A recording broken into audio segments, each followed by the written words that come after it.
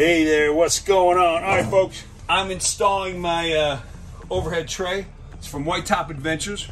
It was priced at $2.99. It seemed like the best price out there. It holds 80 pounds. It also comes with a curtain rod back here. It's got some good space up here, but here's a little hack that I want to share with people.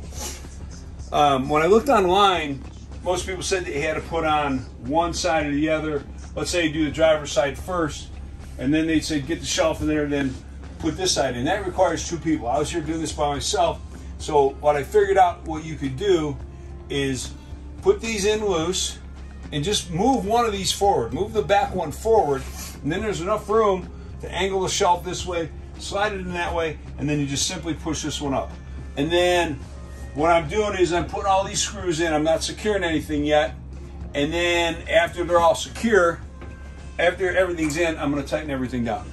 So far, the thing's great. The only downside is I didn't have enough screws. And that kind of sucks. They should always give you at least one more instead of 2 or 3 short. Otherwise, it's good stuff. GP's out.